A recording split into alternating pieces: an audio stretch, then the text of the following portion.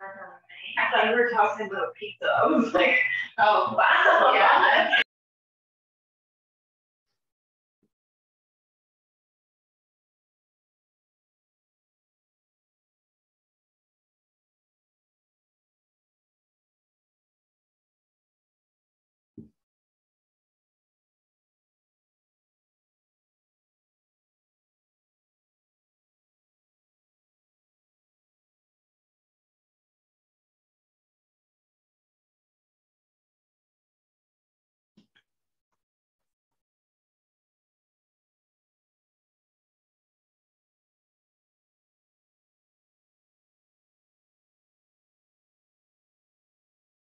All right, I've got 1:30 Eastern, 10:30 Pacific, so no reason to delay. I appreciate all of you who've joined. We might have a few stragglers still coming in, but don't want to waste any time. Let's go ahead and get started.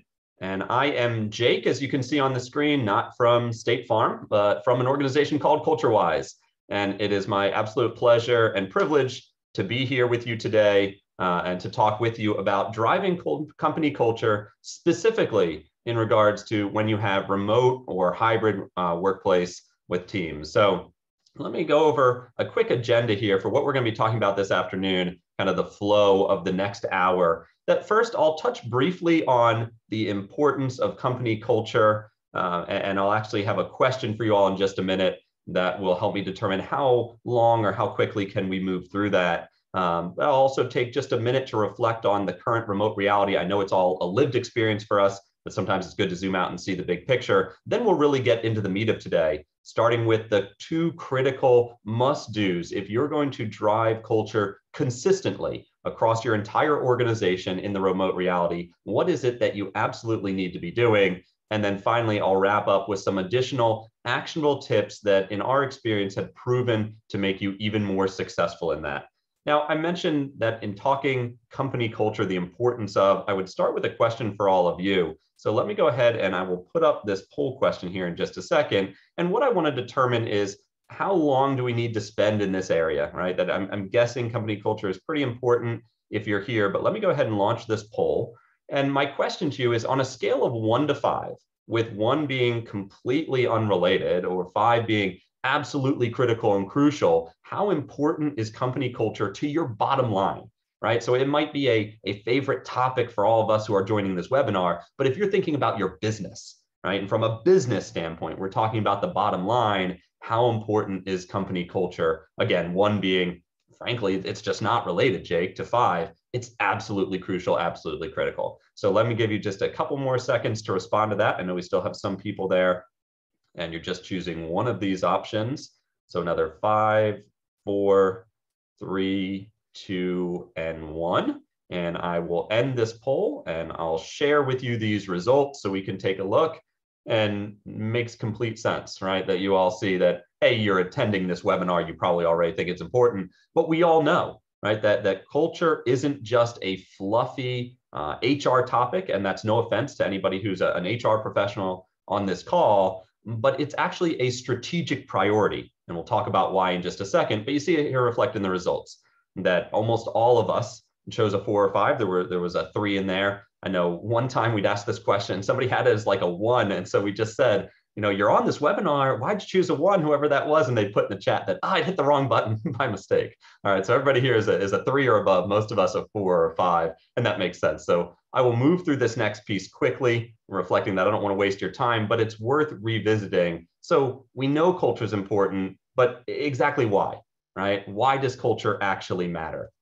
And so let me move from our poll back to, here we go, our slide. So why does culture matter? I've distilled this down into 3 critical facets of this. 1, working on your culture improves your people's productivity and performance, right? That if you put people in the right environment, they actually raise their level of play to meet the surrounding expectations and standard. And so giving the right support on a team that they work well with and in a job that they enjoy and they find rewarding, your people are going to perform better. And sometimes we take that as a given, but it's really crucial to understand, right? That you could put your people with the same skills, talents, and abilities in a different organization, And they're going to perform differently there, maybe better, maybe worse, but they're going to perform differently because the environment, the culture has that much influence on how people do what they do. So provided that you do culture well, you're going to improve your people's productivity and performance.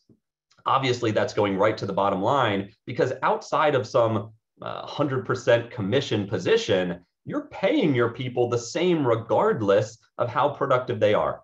And so if you've got somebody who's, performing at 60 or 70% of their capacity, what would it mean to your business if you could raise their level of performance where they were giving you, 80, 90, as close to 100 as possible, and yet you're paying them the same, right? That difference there is going right to your bottom line. The second reason that culture matters is it influences your ability to attract and retain top talent. Right? Done well, done right. Your culture should be a giant advertisement, kind of the flashing neon sign for your organization, broadcasting out to everybody right now who's looking for a job or who's willing to change jobs. And we all know that amount of people is significant right now, saying, those of you who fit us, right? The right people, it's a giant sign to them saying, come look this direction, right? Come to work here. This is a place that you're going to be successful, that you're going to feel heard, you're going to be valued, right? This is the kind of place that you want to work. And so it's not just that we have to be out there hunting for the right people. We should be able to leverage our culture to actually attract those people. They should be finding us, right? Knocking on our door to come to work at our organization because of our culture. And oh, by the way, once you get them in the door, just as critical, we've got to make sure that we hold on to them. Right? Because right now, as I said, you all know this, that people are looking around, right? Going through a pandemic, going through what we call the Great Resignation, people are more willing than ever to look around and think, I don't know, is this really the place I want to be? Right? Is this really worth what I'm putting into it? Or maybe there's someplace else. And so we've got to be fighting every single day to make sure that we're retaining our top talent. And you don't want to get into a competition over talent based on what you're willing to pay. Right? It's going to be easy for somebody else to beat you, right? And just if somebody's staying with us because we're paying X, well, the guy or woman down the road could pay X plus one, right? It's so easy to beat somebody if that's what we're competing on. And two, that's just not how you want to run your business, right? You're not going to be very successful if keeping your best people is reliant on you continually paying them more and more and more. That's cutting into your revenue and your profit. Of course, right? That what you pay, your wages have to be within the ballpark. Right? Money does matter. I'm not saying that it doesn't, but every survey, every time people get questioned out there, whether it's Gallup or something else, you can go look through all these studies, it consistently shows that if you're within the same ballpark, then the deciding factor isn't pay, that rather it is, again, whether somebody feels valued, whether they can be successful, whether they feel like they have a voice, all of those things that amount to the working environment, amount to your culture. The third reason that culture matters so much is it should be your most sustainable competitive advantage in your marketplace, right? Let's just face it, that most of us exist in a very commoditized world, right? Whether you're making something or you're providing a service, other people do what you do. What they can't do is exactly how you do it, how you provide that service, what the experience is like for a consumer, a customer, a client when they buy from you or work with you. Right? That experience that differentiates you, because somebody else could provide that exact same good or service, but that experience can't be replicated so easily, right? That can't be copied. They can't do it exactly the same way because that's hard, right? It's hard to get your people to do it the way that you want it done consistently every single time, provide that great experience. And so that allows us to have a competitive advantage that's just incredibly sustainable.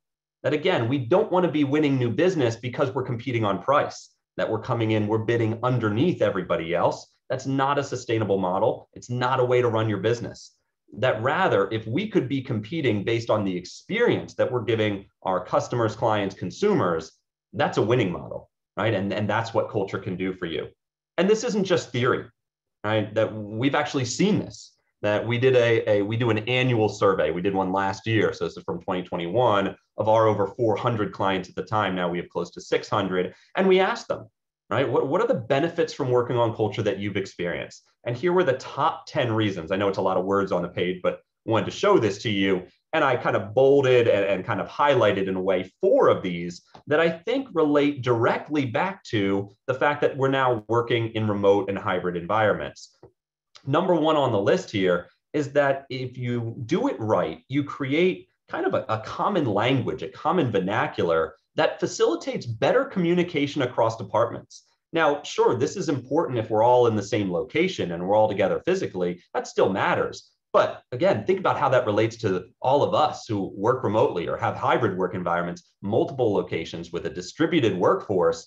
Communication is tough. It frequently breaks down. And anything we can do to create a foundation upon which our people are communicating more effectively, that's going to go a long way toward driving our business successfully. Number 3 on the list here, greater organizational alignment. Again, a challenge no matter what situation you're facing, but certainly that challenge is multiplied with a distributed workforce in a remote or hybrid environment. Working on culture will help with that. Number 7, more operational consistency across locations and divisions, right? Like, how do I get people to do things the same way every single time, no matter whether you're working from home or you're at a different location or you're in the office some days of the work, but you're out other days? When we're not all together, you don't have that example of people just being able to see how you as a leader do it. So what are we putting in place to help our people create consistent experiences for our customers or clients, to go about their work in a consistent way, to interact with each other in a productively consistent way? Well, work on your culture. And then the last one I highlighted here is reduce the degree of silo thinking. So again, how do we get our people to share information, to collaborate, to work together efficiently when they're as distributed as they are in a remote or hybrid environment? Working on your culture will give you that benefit. So shifting gears, right? So we briefly touched the importance of culture. Again, thinking back to that poll question, I know virtually everybody here had it as a 4 or 5, the importance as it relates to their bottom line. So I know you all agree that culture is important, but wanted to share that with you. But let's shift gears for just a second and reflect on the remote or hybrid work environment that we're experiencing. That I know that, all of us have been headed this way for a time. Some of us happened to get here because of the pandemic. Others of us were doing before that. And it's all been a lived experience for us. You all have your own experiences from it. But I want to zoom out for a second and just give you the broad overview, that sometimes that helps us contextualize it and realize what everybody else is going through as well. So right here, just starting with the base comparison to prior to the pandemic, prior to COVID, what was it like? What were the work environments like? Sure, there were some people working remotely, right? And if you have multiple locations or distributed workforce, maybe you have truckers on the road or home health personnel who are going into people's homes or things like that, to some degree, you've always been working in a remote or hybrid environment. Yet there's been a vast sea change in the percentage of businesses employees working that way. Because prior to COVID, 75% of Americans had never worked from home. Right? What about now? How we work now? 68% of the workforce say they prefer working remotely. So, right, we went from 3 out of 4 people saying they'd never done it before to now, 7 out of 10, almost the same percentage-wise, saying that, you know what, I like this. I'd rather be doing it that way. And a little bit more on how people feel about it. 74%, this was a study done in 2021, 74% of people, so 3 out of 4, say that they would quit their job if forced to return to the office full time, right? I know statistics, take it for what it's worth, but even if this is like somehow wildly inflated, right? Even if by a measure of a third, right? Even if it was only 50% of people, that still is an outstanding or astounding statistic, right? That many people say they would leave their job over whether they're able to work remotely or not, right? Something that we have to be responding to as leaders. A second part to this about how our people feel, right? We talked about, would you leave the job? Well, how about, would you give up money, right? Would you take less in order to work from home, work remotely, avoid in-office work? And sure enough, more than half, 61% of people say, yeah, right, sign me up for that. I would actually take less money because my working environment, the freedom that comes with this, the flexibility, it's that important to me, right? And so again, as leaders, wow, that's a lot to grapple with. If our people feel that strongly, it's a lot to grapple with. And again, I know most of you have experienced this in your own organizations, but it's good sometimes to reflect and see that big picture. And I'd love to know what's going on currently in your organizations, right? Remote, hybrid, what stances have you taken there? So let me put up our second poll question here. So we see what others are doing, and you can share what you're doing. Let me go ahead and launch this poll. And what I'm asking you to do here in this poll as it launches is to describe your current policy with regards to remote or hybrid work. So are you fully remote, that all of your employees can work remote all of the time? Do you have a hybrid environment where some employees or some positions can work remotely while others do not or cannot, right? If you've got people in a warehouse, they can't work remotely, right? They have to be on site. Do you have a hybrid environment where people come in for some days and stay out for others, right? Maybe 2 or 3 days a week they're in the office, 2 or 3 days a week they're out. Or maybe you're still figuring it out, right? That not all of us have been able to just jump in and get this completely solved right away. Maybe you're still trying to figure out that policy. So let me give it just 5, 4, 3, 2, and 1 as people make their decisions. And I will end this poll and share with you the results. And this is interesting. I appreciate you all responding to this. So let me share these results with you. So you can see a pretty mixed bag here, right? That we've got a large percentage of people. So almost half of us who are attending this right now said they're in a hybrid environment where some employees, some positions are able to work remotely, but others either cannot or do not, right? So it could be the nature of the industry. Like I said, if it's construction or distribution with a warehouse, right? People can't work remotely for certain positions, or maybe some people just chose not to. But then we're pretty spread through the other options. We've got a significant number of people, right? More than 10% still figuring it out. Definitely can understand that.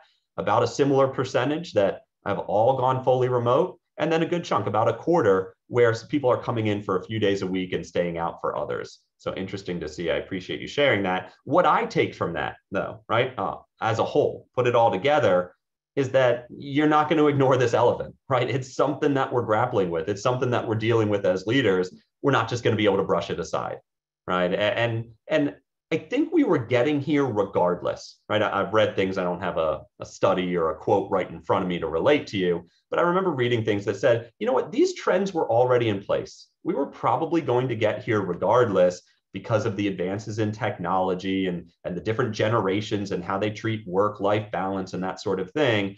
But because of the pandemic, the time frame was just significantly compressed, right? What was a trend occurring across maybe 6 to 10 years happened in 6 to 10 months.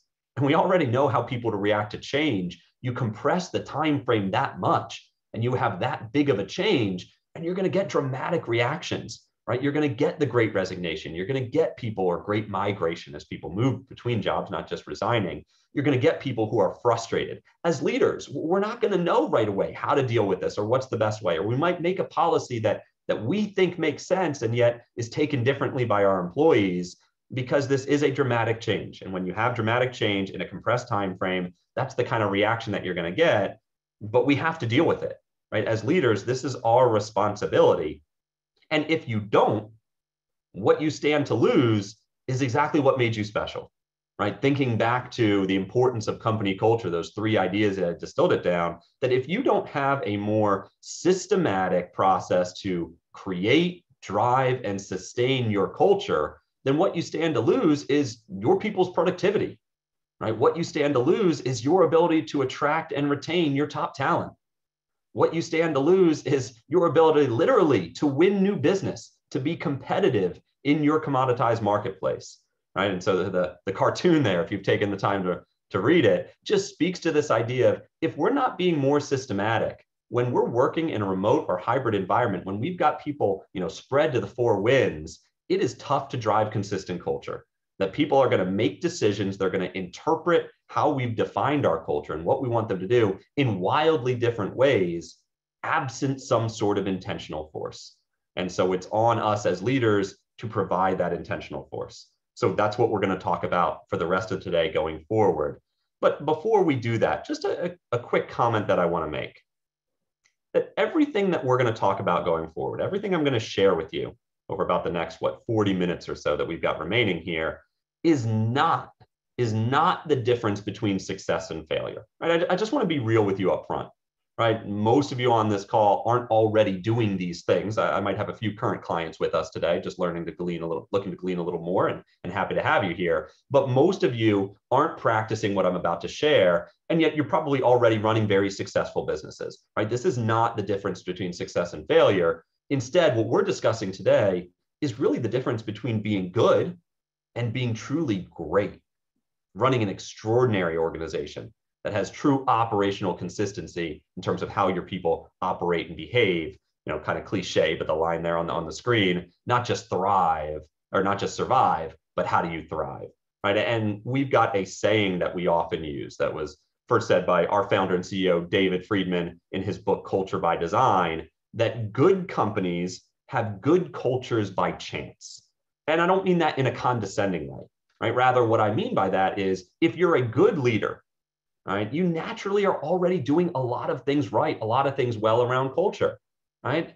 Because you don't need a consultant or to read a book or to attend a webinar, right, to tell you to treat your people well, right? That makes a difference, that matters, right? You're already doing a lot of good things. And just by the nature of your personality, you're attracting like-minded people, right? So you're getting people who think similarly and approach things the same way and that sort of thing. For the most part, on average, you've already built a pretty good company.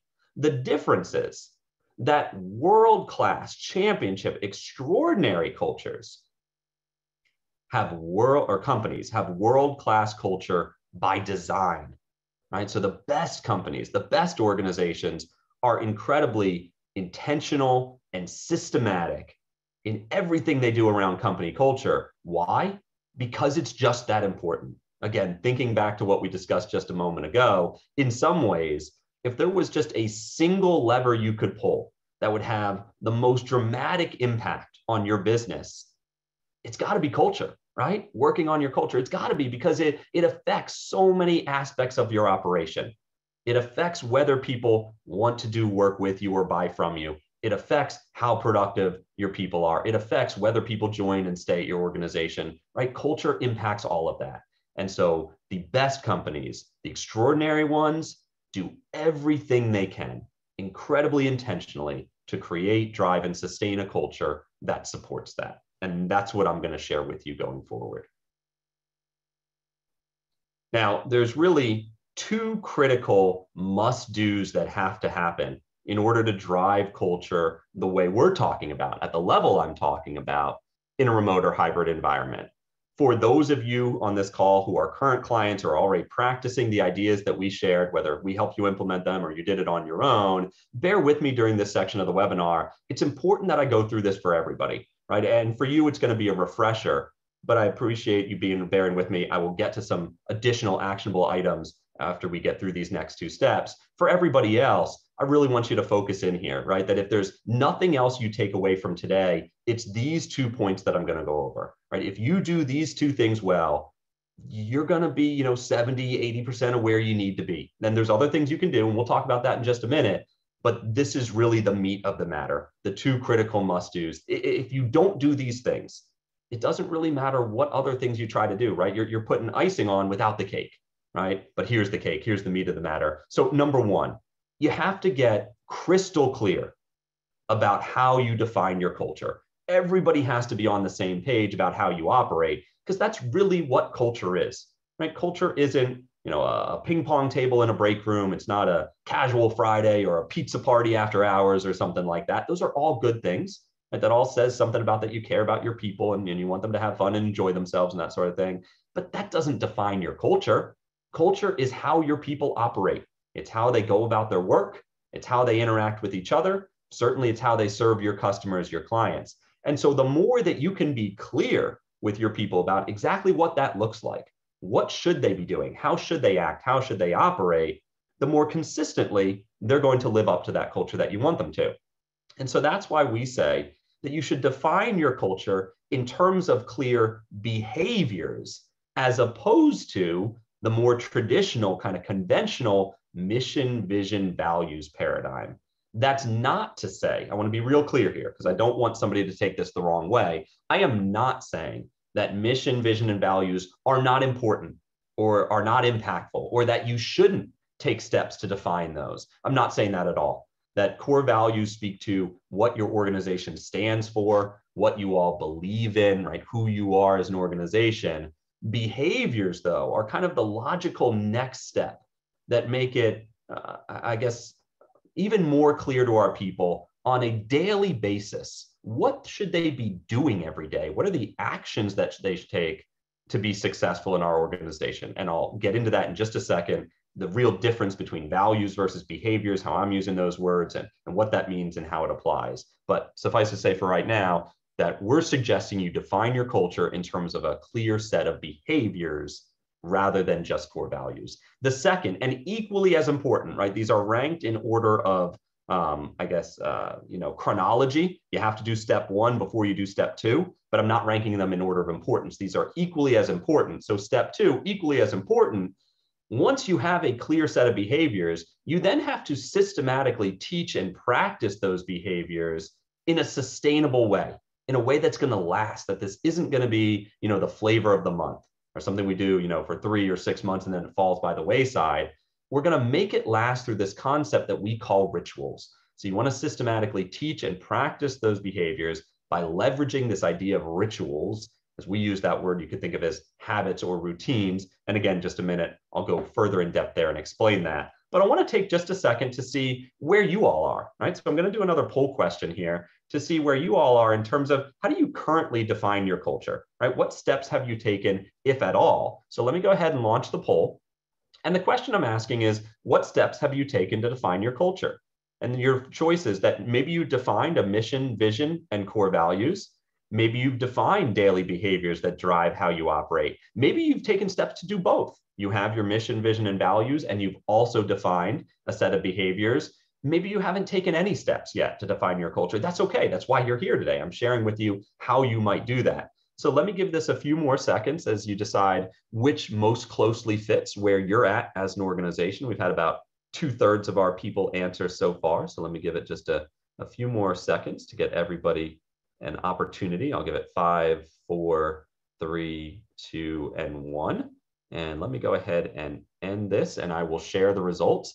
And two pretty distinct results here, that we've got a large segment of those attending, almost half of us, just a little under half, who've defined a mission, vision, and core values. And so I appreciate you being here today as I share with you what I kind of consider the logical next step. And so I appreciate you being open-minded in hearing something that might be a little bit different from how you've thought about culture before. So I appreciate your willingness to try on something new and give me a chance to explain our approach. Then another little less than half, but significant amount of us who've done both the mission, vision, values, and the behaviors. So maybe you're clients of ours or you've heard our ideas before and taken it on your own. So I appreciate you bearing with me as we go through these first two steps that you should know pretty well. It might be an additional piece of information you pick up as you listen over the next few minutes, and then we'll shift gears to some additional actionable items that I think you'll find very helpful in terms of your practice in driving your culture. So I'll stop sharing that poll and bring us back to the slides here. And I want to get into this first step, right? So we said the first step in this is that you've got to define your culture in terms of a clear set of behaviors. So first, let me explain the difference for those of you who aren't familiar with how we're using those words and what's the distinction, because we make a really big deal about the distinction between values versus behaviors. So a value, as I'm using that word, is an idea. It's a belief, it's a notion, right? Parts of speech, think of it as a noun, right? Some typical core values that I put on here, things like integrity, quality, respect, innovation, right? These are ideas, beliefs, notion, things that speak to what we stand for as an organization. Whereas a behavior, on the other hand, is an action. It's something that people do or don't do, right? It's a behavior. So examples, behaviors that we practice in our own organization are things like honor commitments, right? Do what you say you're going to do when you say you're going to do it. Practice blameless problem solving. Be a fanatic about response time. Follow up on everything, right? These are actions. These are things that you're going to be able to see whether I did it or not. And so, I mentioned values, kind of a noun, behaviors you could think of as a verb, right? So why does this all matter, this distinction between them? Well, just based on their very nature, values tend to be more broad, more vague, more nebulous, and so they can mean a lot of different things or be interpreted a lot of different ways by a lot of different people, right? The example that I use almost every time, if you've attended our webinars, you've probably heard it before, whether it's from me or my colleague, Bill Kaiser, is respect, right? Who wouldn't want to work in an organization that values respect? Of course I would, right? But what does that actually mean? Excuse me. Right, just based on where you grew up, how you were raised, different cultures and customs, you might have a wildly different interpretation of what that means to show respect. I think of myself that I grew up in southern New Jersey, really a suburb of Philadelphia, but across the Delaware River there in southern New Jersey. And I never said the terms yes, sir, or yes, ma'am, until I joined the military and was down in Fort Bragg, North Carolina. And then I was saying it all the time, right? And so today I live down in Gainesville, Florida. I've got 2 kids, and they're raised to say yes, sir, yes, ma'am, where I am in really north central Florida, still mainly the South. And so they say yes, sir, yes, ma'am, all the time. That's how they show respect to people who are older than them. When I go back home, right, if I were to go back to the center city, Philadelphia, and I say yes, sir, yes, ma'am to somebody, right, that's not respect. They're gonna look at me like I've got 2 heads, right? Or I'm making fun of them, right? That's just weird, right? So just based on that, where we come from, how we were raised, our different beliefs, values can mean a lot of different things to a lot of different people. A behavior, on the other hand, because it's action oriented, because it's something that people do, it's a lot easier for me as an employee to know what's expected of me. How can I be successful? For you all as leaders, to teach and coach and guide and give people feedback on it, because you can clearly see, right? Honoring commitments. You either arrived when you said you would today, or you didn't, right? You either sent somebody that proposal, that document, when you said you'd have it to them, or you did not, right? So it's so much easier. Again, this is all about clarity. This isn't about trying to be different from the rest of the world and how we talk about culture. This isn't about trying to create our own niche or anything like that, or be counterculture or anything like that. This is just about what does it take to truly operationalize culture. And in our experience, having done this almost 600 times across organizations of virtually every shape and size and every industry that you can imagine, what we've found is the level of clarity needed you're going to get through defining behaviors. So if you've never defined core values before, you don't necessarily have to. You could just go right into defining behaviors, as long as you're telling your people clearly what do they need to be doing every single day. If you've already taken steps to define core values, your mission, vision, values, like 46% of you have on this call, I'm not saying you need to abandon those, right? If they're real, if they're genuine, if your people know them, then just take the logical next step and now define the clear set of behaviors that allow your people to live up to those core values on a daily basis. Some tips here, if you're going to go ahead and do this and write behaviors, what does that actually look like? So here's an example. I use practice blameless problem solving, a behavior that we practice. And you'll see that for every single behavior, we write a title like practice blameless problem solving, and then a short description. Normally it's 2 to 4 sentences. That's what you see in this graphic below there that starts with apply your creativity, spirit, and enthusiasm.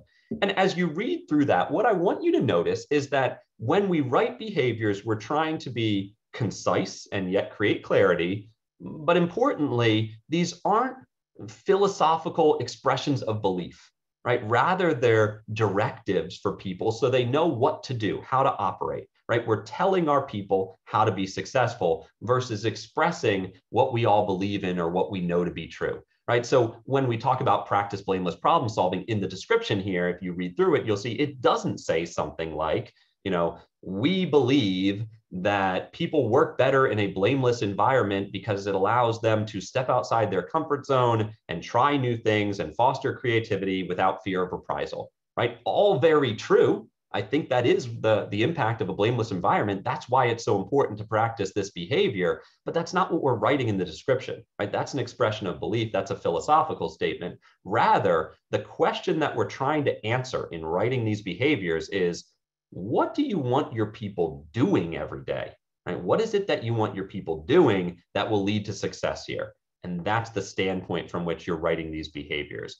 Of course, you can't possibly cover, right, every shade of gray, nuance, hypothetical in a description. So don't try to, right? You don't want to write a massive paragraph, a thesis here, just a few short sentences to give people greater clarity, right? That's the goal, always clarity. So we're trying to flesh out a little bit more from this title. What do we mean by practice blameless problem solving?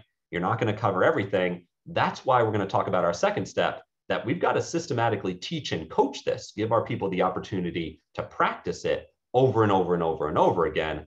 But we want to write this with clarity in mind. And whether you use us to help in that, or you decide to go down this path on your own, that's what you want to have in your head as you're thinking about defining your behaviors. We give those behaviors a name. We call them fundamentals, but whatever you want to call them, whether you call them fundamentals or, we've got clients who call them other things, maxims, essentials, things like that. We're saying the same thing, that we're trying to create a set of clear behaviors that define our culture. Now, the second critical must do, once you have your list of well-defined behaviors, what do we do with it? Well, we can't just post it on a wall. We can't just hand it out to people, right? Clarity alone doesn't get our people to do what we want them to do, right? If it did, then shoot, all those times we, shouted at somebody to do it differently, we wouldn't have to shout it any more times. But what do you find yourself doing as a leader? You find yourself constantly repeating the same things over and over and over and over again to get your people to do them, and yet they don't do them right. Why not?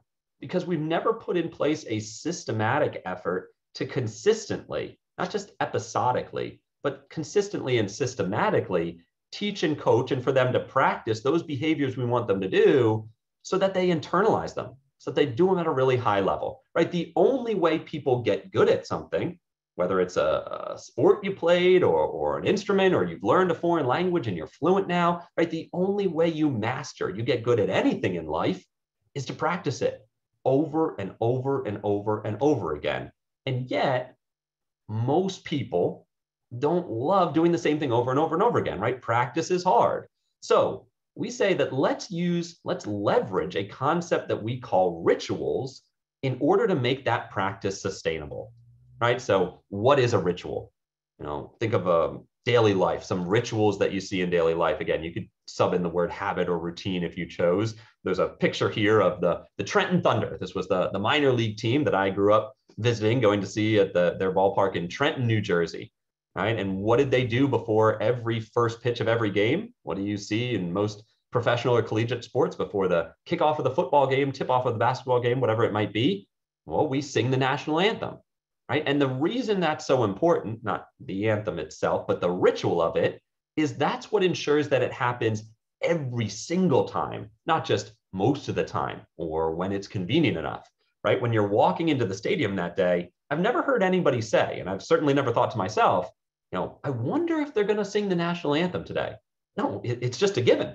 Of course they are. That's what we do every single time. It's a ritual. Another example of a ritual in daily life, and this is a little bit silly, but I think it makes the point well, so bear with me through the silly analogy. You can see the picture there, brushing your teeth, right? Think about the ritualized way with which you brush your teeth, that you wake up in the morning, you take 2 minutes to brush your teeth. Before you go to bed at night, you brush again for 2 more minutes, right? It's not hard to do. Right? Now, my 3-year-old daughter, right, she'll debate with you whether she's going to brush her teeth or not, right? But outside of that, once it's become a habit, a routine, a ritual, it's not hard. I'm guessing nobody here has the calendar in their bathroom, like checking off the days to make sure that they brush their teeth, right? Or better yet, the Excel spreadsheet, right? Oh, I've got to make sure I enter that I brush my teeth today. I got to stay consistent with it. And yet you do it every single day, every morning, every evening, to the point where it's so ingrained, so muscle memory. I know there's days where I'm almost like, did I? Right? Because it's such a given part of the routine, you almost forget about it. It's not hard. It's not difficult to remember, but you do it every single day because it's become a routine, it's become a ritual. That's why this concept is so important, right? In a minute, I'm about to relate it back to what we've been talking about in terms of these behaviors. But let me finish up making the point about why this idea, this concept of rituals matters, is because rituals are what make things last. It's what allows something to be sustainable for us as human beings who struggle sticking with things to stick with something far longer than we ever would based on our own internal discipline. Because let's face it, most people, and thus most organizations, aren't tremendously disciplined. And again, I'm not trying to be condescending about that. I'm the exact same way, right? If I think about my personal life, I grew up in a family of runners. and I know how important it is to run, right? You don't need to educate me on the health benefits. I know it's good for me physically, mentally. I know my wife tells me I'm a better husband when I run more often because it affects my mood, right? And so I know it's important to run. And yet as I've gotten older, I've gotten away from it. And so every once in a while, I'll decide, you know what? I really need to start running again. And so I will, right? I'll go out for a run every day for a week or 2 weeks. I'll be on this great streak. And then there'll be some reason why I can't get up that next day and run, right? I'm traveling for work, or I've got a sick kid, or I don't feel well. Who knows what the reason is? There's some very valid excuse why I can't do it. And I'll do it tomorrow, right? And I probably will.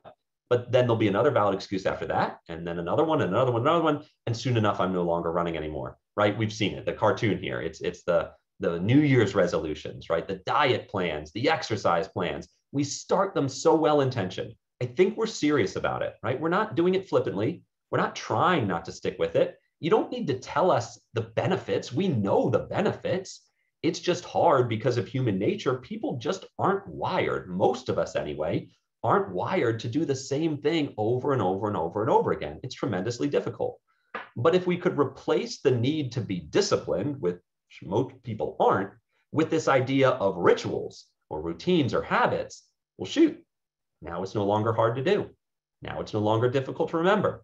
Now it's going to last. And this isn't some genius idea that, I cooked up or we at CultureWise cooked up, right? Think about this idea of rituals, routines, habits. People have been using this for thousands of years, right? Look to religion, look to current books, The Power of Habit, Atomic Habit, right? We know this stuff. We just now need to apply it to how we drive culture. So how does this actually work? How do we apply this to our methodology in terms of driving culture consistently? There's an overarching, what we call cyclical ritual that will drive your practice of the behaviors that define your culture. That no matter how many behaviors you decide to define, and the number doesn't really matter, and I'll speak to that in just a second, you're going to have your people focus on just one behavior, one fundamental, again, as we call it, a week. Right? Of course, you want your people using all of these all the time, doing them all the time. But in terms of singling one out for extra attention, extra practice, we're just going to do one per week so it's not overwhelming. So in week number 1, once we're up and running, it's fundamental or behavior number 1. Week number 2, it's number 2. The week after that, number 3, and so on and so forth, all the way through your list, no matter how many it is. And when you reach the end, you just go back to the beginning and you go through it again. And then you do it again and again and again and again. And you're going to do this for the rest of your life, or at least, your career, right? If these are the most important behaviors, the things that drive our success in your organization, then we never want to stop practicing it.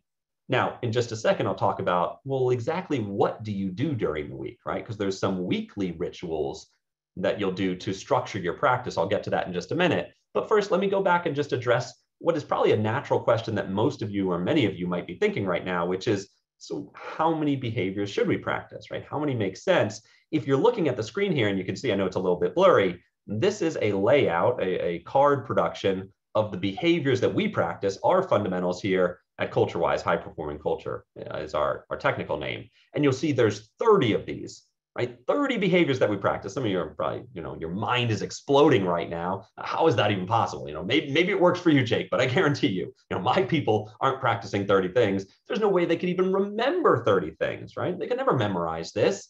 And you're right, they probably couldn't.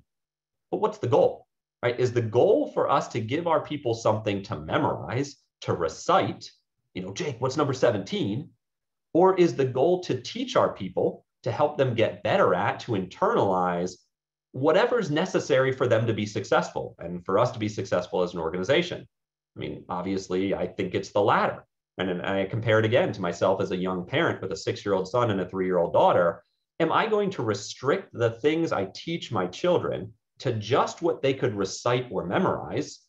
Or as a parent, do I feel a responsibility to teach them everything they need to learn to grow up to be successful, functioning, self-respecting adults? Again, I think it's the latter. Now, if we just dump all this on them, right? So we've got 30. If somebody were to throw me 30 things and say, all right, Jake, these are important, start practicing them, you're right. It's not going to go very well. That's just overwhelming. But again, if we focus on just one thing per week, then it's not overwhelming, right? I don't need to look at all 30 of these things at once. I'm just focused on one at a time. So the question isn't how many I should have. Rather, the question is, what are the behaviors that drive success? And however many you come up with, then that's your number. But we're just going to practice one per week. Now, within a week, what is it that we're going to be doing, right? What does this actually look like? Because you want to structure this in a way where it doesn't feel like one more thing on your people's plate, right? That it's not taking up a ton of their time, effort, and energy, that rather, rule of thumb, 2 to 5 minutes out of their day, maybe 15 to 20 minutes total per week, right? So that this isn't asking a lot. And you want to kind of diffuse or spread out those touch points by which you're teaching and they're practicing, you're engaging your people in this throughout the week, so that we're not just taking, 10 minutes or 15 minutes on Monday and now we don't talk about it again the rest of the week, but rather if we could take 2 minutes on Monday and 2 minutes on Wednesday and 4 minutes on Friday, that's going to be a lot more effective. So what could this look like? Here's one example, what we call the first agenda item. And this is the idea that at the beginning of any meeting that you have, or you could restrict it to just specific meetings, but the beginning of any meeting that you have, your people, whoever's in that meeting, are going to spend just the first few minutes, the first couple minutes, I mean that very literally, right? 2, 3, 5 minutes max of that meeting, talking about the behavior, the fundamental that you're working on that week. Why is it so important? What's a recent example? What's something we could do to get better at it? Maybe how does it relate to another fundamental or something like that? It's a real quick conversation. You don't want to create new meetings just to talk about this, right? That'd be a waste of people's time. You don't want to take over the meeting, right? It's not a 10 or 15-minute conversation. Now our meeting has to run late. That's not sustainable. But if you could use just the first couple minutes of a meeting that your people are already in to teach and coach and practice the behavior that you're working on that week that you know is crucial to their success and your success as an organization, that's a wonderful opportunity to help your people internalize this and get better at it. And again, this doesn't have to be in a formal, right? I've got the picture of an agenda here, but I've also got the picture of people in a warehouse. This doesn't have to be some formal, sit down thing where we're all in a boardroom, right? That maybe you've got at the beginning of every shift in your warehouse or out in the field on a construction site. Maybe once a week you do a toolbox talk or a safety chat or something like that. We'll just use the first couple minutes of that, right? And the more effective you can make that conversation versus just checking the box, the more valuable it will be, the more sustainable it'll be. And I'll speak to that later when I talk about some actionable items that will make your practice even more effective.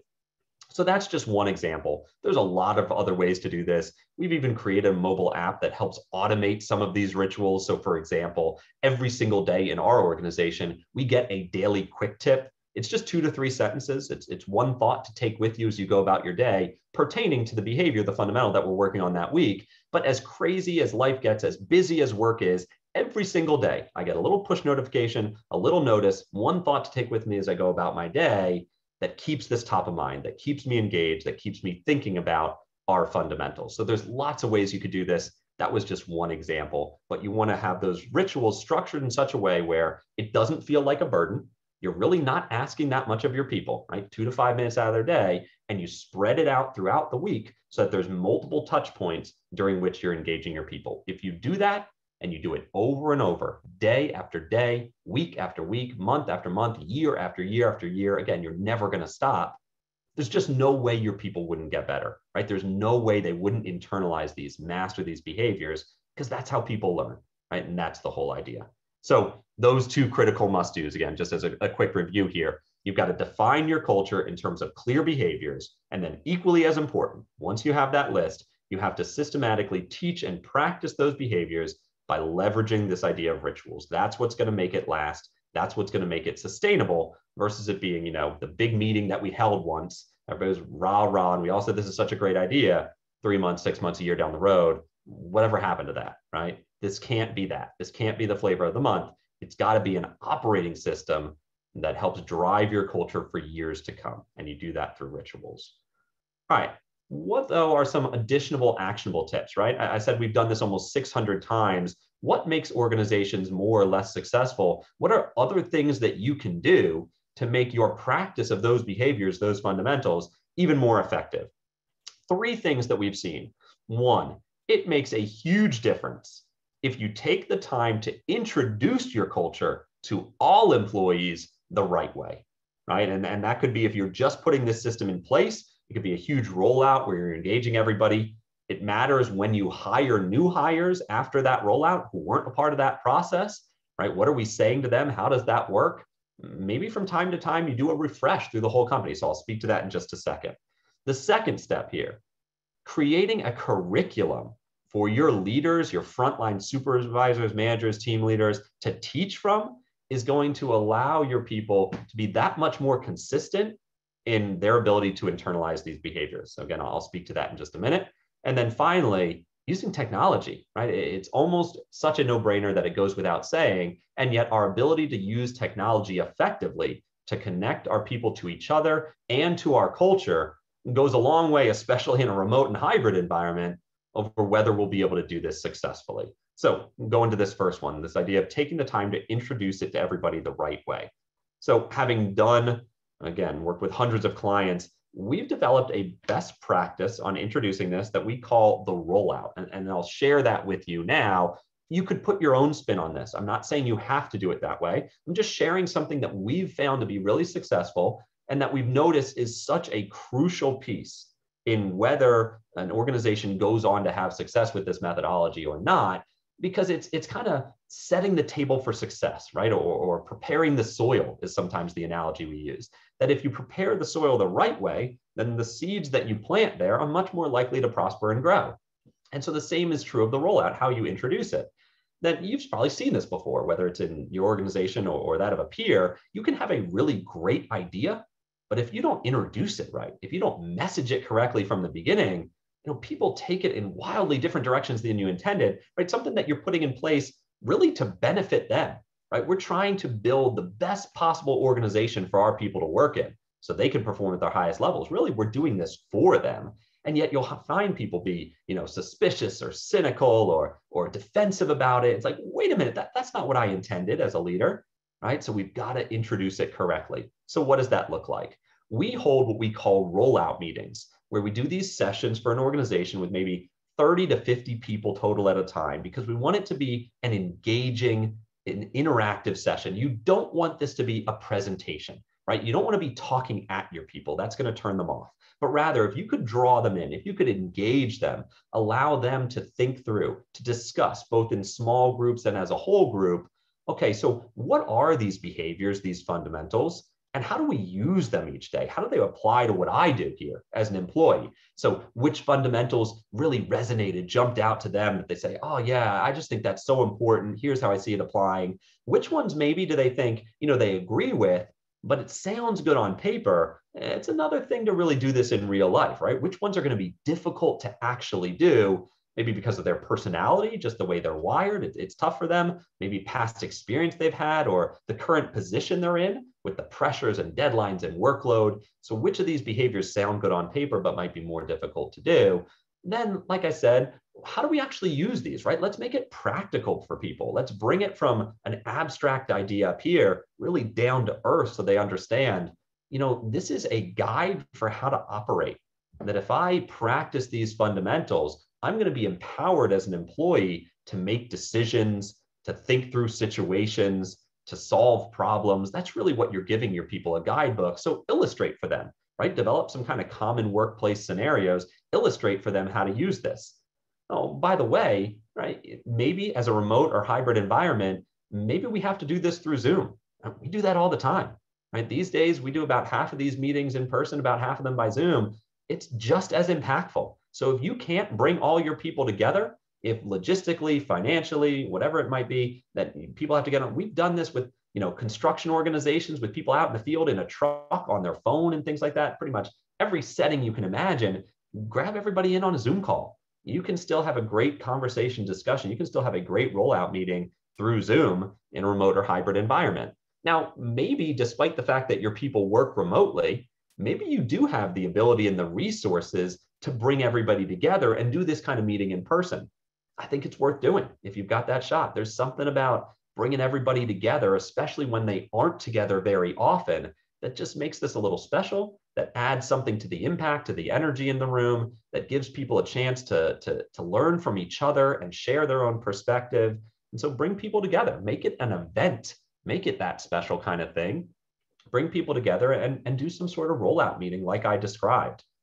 Now, if you've already done this, right? What if you go through the rollout, if you've already done it? What about those new hires, right? That one of the things that we've created for our organization and many of our clients have done is what we call a way card. That's what you see there in the middle of the screen. It's what you saw earlier listing our 30 fundamentals. It has your behaviors printed on it with your logo, branding, colors. Shoot from the first time you're talking to a potential new hire, definitely to when they're coming on board their first week, they should have this way card in their hand, right? They should be reflecting on this already. You could be posing interview questions about this, which of these fundamentals resonated with you? Which ones do you think are going to be difficult for you? That sort of thing. So they're already starting to engage it. Certainly, when they come on board, their first week or first 2 weeks, those are maybe the most important weeks they'll spend in your organization. This is our chance to set the tone, right? To really, I trust you'll hear this in the right way, brainwash our people to see things the way we want them to see them. And so we've got to be careful and intentional and systematic in driving culture from the moment a new hire sets foot in our organization. And like I said, really before that in the interview process. For those of you who are already doing things like that and you're practicing a system like I've described, again, whether you've done it on your own or we've helped you put it in place, from time to time, because again, you're practicing this for years, maybe you do a refresh. Right? We've done this for many clients that, hey, it's been 3 years. We've got a whole bunch of new hires that, yeah, we introduced this as they came on board and they practice with us each week, but they never went through that initial rollout. Let's get everybody together, right? Maybe it's everybody who's been, hired since the last time. Maybe it's the whole company. Again, maybe we bring people together in person. Maybe it's through Zoom. We can do that. This works in a remote or hybrid environment the exact same way. But let's make sure that we're introducing our culture, the way we're operating consistently to all of our employees. Another thing that you can do to be successful is create a curriculum for your kind of middle managers, junior leaders. I don't mean junior in an age or tenure sense, but in terms of role and position, kind of direct supervisors, managers, team leaders, right? Most of the time, those people came up through the ranks, right? That they got to the position they're at because they've been with us a while and they've been successful and they've learned things on the job as they went. And so they've got great institutional knowledge of your business, but they're not necessarily ever been trained in how to teach and coach and drive culture. And yet we're going to put that on them, right? They're the team leader. They're the person our employees are going to be interacting with most often. So let's set them up for success, right? Create something that's going to help them. What should they be saying about this? How do they coach people? How do they run these rituals, right? So you see the example here, we create coaching guides, right? We've got a coaching guide for our 30 fundamentals for every single one that has key teaching points, right? What are we saying when we talk about this behavior? One-on-one coaching tips, right? Like if I've got somebody who's struggling, a teammate, an employee, how do I help them? What might they want to think about? What could I say to that person? So one-on-one coaching tips, questions for discussion, right? So relating back to that idea of a ritual, a possible ritual, you could use the first agenda item, using the first couple minutes of any meeting to practice your behaviors, rather than just saying, hey, it's my, customer service team lead saying, all right, who's got an example of honoring commitments? Hey, the first time we run through it, that'll probably be okay, right? Because it's new and it's fresh and everybody's going to be thinking of an example. By the time you come back around for a second spin, a third spin through that week, right? That's not going to be effective. It's going to feel like checking the box and people are going to start to be disengaged and you're going to lose impact. But if somebody had a coaching guide with 7, 8, 9, 10 discussion questions to choose from to make sure it stays relevant, to keep people engaged, it's going to be that much more impactful, right? And I'm not saying you have to engage us, right? This is something you could create on your own, and it doesn't even have to be exactly how we would do it. But the more you can build for your people, especially those direct supervisors, team leaders, managers, a curriculum through which to teach and coach and drive culture, the more effective they're going to be, the more consistent results you're going to see across the organization. The final tip that I'll share with you, like I said, it's almost a no-brainer, but I'll call it out, right? Because it's important to do well. Use the technology, right? Use the technology, right? Technology has allowed us to work in a remote and hybrid way. It can also be the solution to keeping us connected, right? So whether it's Slack, whether it's G Suite, whether it's Microsoft Teams, whatever it is that you're using, don't just use it for sharing documents, use it for connecting people and tying them back to your culture, right? Rewards and recognition, holding up the people who exemplify the behaviors that we say drive success, the teaching that we want to do, engaging people, right? I mentioned our app. You see a picture of it there, just a screenshot there. I'd mentioned the daily quick tip, right? That every single day I get a push notification with one thought to take with me is about my day, right? We're using technology to engage people in a simple and easy and not intrusive, right? An unobtrusive way.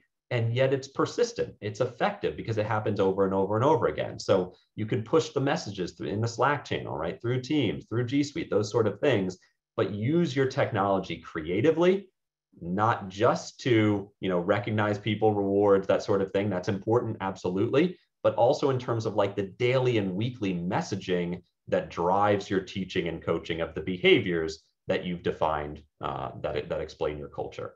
So those were our 3 actionable items. I know we're just about at time, so I'll leave you with this quote again and a thought and really a question for you that, I said this is not the difference between success and failure, that rather this is about building a world-class organization, a championship one, an extraordinary organization. And so my question for you all to think about, and I mean this genuinely, not in a manipulative way, is what type of organization are you building? Right? What is it that you're after? Because if you're just looking for good, you don't have to do these things. But if what you want is something different, if you want to build a championship organization, whether it's the methodology I've just explained or something else you've learned or come up with, there's just no way to do it without being intentional and systematic in terms of driving culture, especially considering the remote and hybrid environment that we're all facing, that we're all trying to manage and work our way through. So if you've got questions, I know we're at time, you can drop something in the chat, submit it as a question through Zoom. Here's my information, my email, my cell number. Feel free to reach out to me, submit a question. I will get back to you. If you put it in the chat, I'll make sure that I get back to you and answer all of those questions. It gets saved with the recording. We're going to send a recording of this to all of you. If you'd like some time, whether you do it through the recording or you do it right now, there's the QR code. That's actually a direct link to my calendar. I'd love to answer your questions, meet with you, learn more about your organization and the culture that you're trying to drive. I thank you all for your time. I appreciate you so much. It's been a privilege and a pleasure. Take care. Thank you.